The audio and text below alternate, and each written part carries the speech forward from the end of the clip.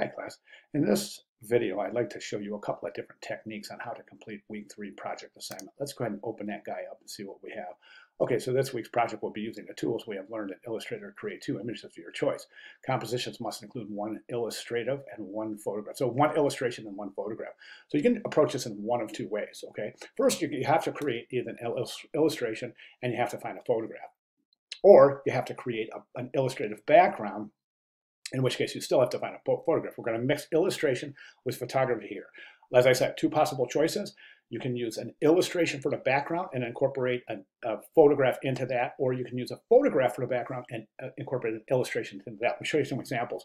This is an example of a photographic background with an illustration incorporated. And then down here, this is an example of an illustrative background with a photograph incorporated into it. So you can see the difference, right? Photograph with illustration, and then illustration with photograph. Okay, so we're going to take a look at how to do both. So the first thing I want to do is I want to set the file up. So it's 8.5 by 11 file, right? But 8.5, I'm okay with 11 by 8.5. So in other words, you can use that as a landscape or a portrait orientation, either vertical or horizontal. I'm going to go and start my project. And first thing I did is I just created a new Illustrator file. I just went a file new, and this is 11 by 8.5. Okay. Now, next thing I'm going to do is I'm going to go ahead and place my photograph in there. So I'm going to come across the top of the screen and the word file, and I'm going to come down where it says place. I'm going to select place, and that's going to navigate me to find my photograph. Depending on where your photograph is stored, you'll navigate to your photograph. Mine's in my downloads folder, so I'll just select that guy. I'm going to click place, and you can see my cursor is loaded up with that image. So I'm just going to come up to the corner. I'm going to click the corner, and I'm going to place it. Okay. Now, as I zoom out, I can see that the image is far bigger than the file, the 8.5 by 11 file. So what I'm going to do is I'm just going to reduce the size. And I don't want to reduce any smaller than the 8.5 by 11, so we're just going to keep it right here. Now, looking at this, I can move this around until I find the most optimal spot. So in my plan, which it'll be a little more apparent in 1 second, I'm going to keep it right like that. Now, I'm going to show you in a minute how to crop out the rest of the overlapping portion of the image.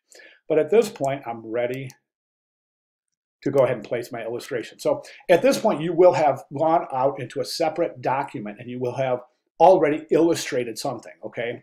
What I'm gonna do is I'm gonna come to this file right here. Remember this file? I used this for a video demonstration a little bit earlier in the class.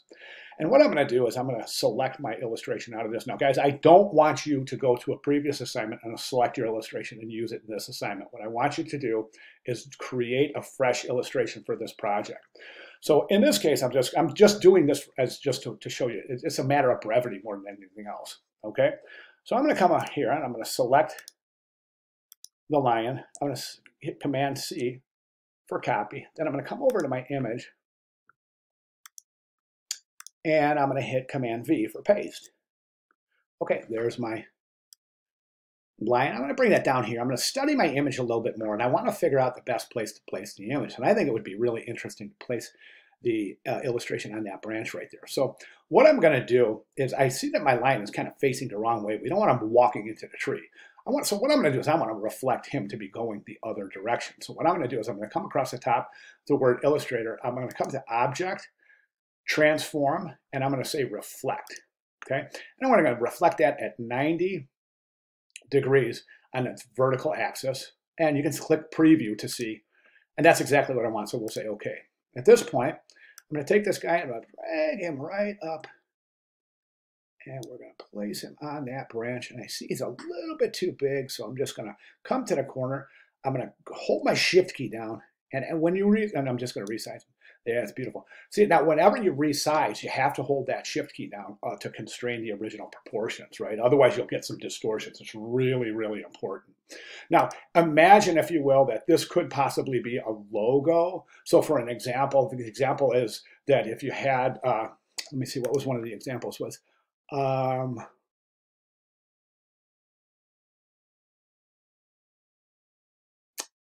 where was that? Oh, here, a photograph of open road with an illustrated car logo. or a stack of vegetables with a farmer's market logo. So you can see how I'm using an illustration and not a logo, but you could definitely use a logo. Let me show you a couple of examples. Okay, here's a photograph, photographic background with these illustrative techniques added. And then here's another interesting one. And this is just a image of a swamp with an alligator added. Okay, so there's a couple examples there. At any rate, so let's go ahead and close those guys.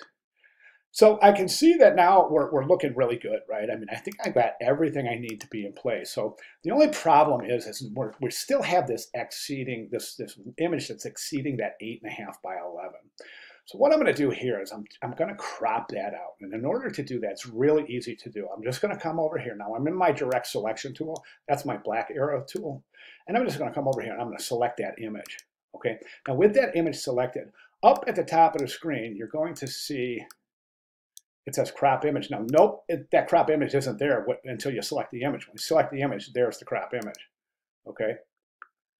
So we're crop that image. We say, okay, and here's our bounding box to crop. Now, all I have to do is take this and bring it right over to the edge of the page. Say, okay, I'll say apply. And there you have it. And there's our finished assignment this is the technique for placing a illustration into a photographic background. In the next video, I'm going to show you how to create the same project, this time using an illustrative background and placing a photograph therein. Okay, stay tuned. Thanks, guys.